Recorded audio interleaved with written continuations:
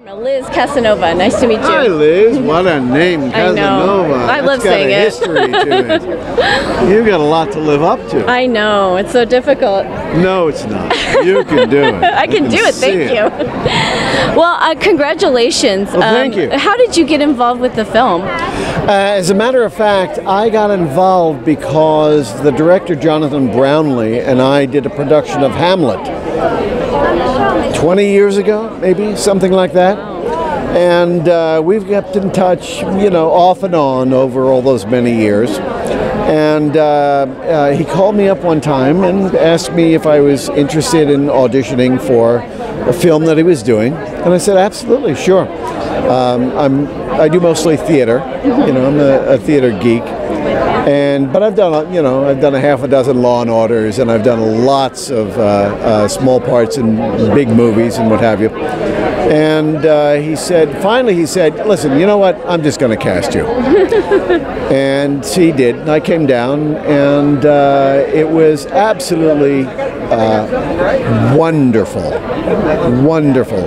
There's a big, big difference between doing a small part in a big movie and doing a really nice sized, meaty role in an indie. It offers you a perspective that you really don't get as an actor a lot in film, in the medium that I'm unfamiliar with. And so I had a blast. I had a great time doing it, and everyone was wonderful, and we had a good time. We had a very good time. It was beautiful down there too. Beautiful. You loved it, huh? Well, I'm from New York City, you know.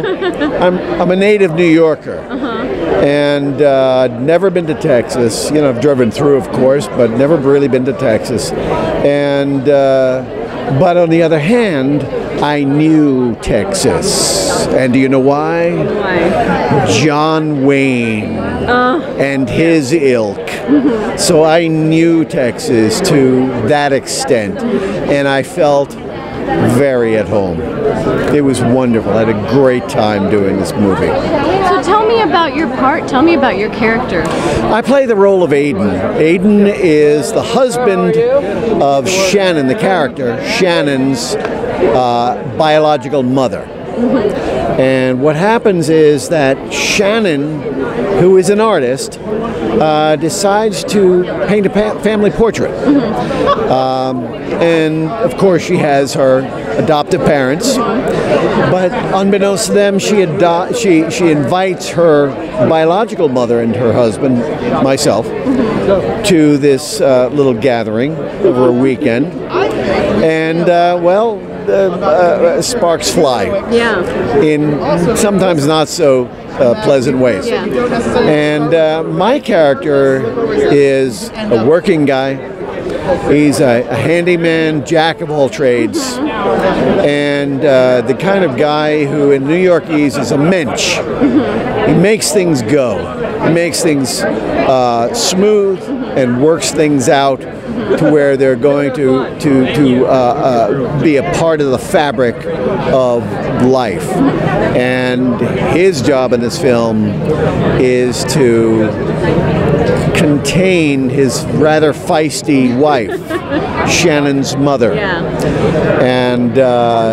And so I had just a wonderful time. And Meg Foster, who unfortunately is not here, was outstanding. And I learned so much from her, and she is so talented. And I was just in love. So it sounds like it could actually make a good play as well. Like it could translate onto the stage.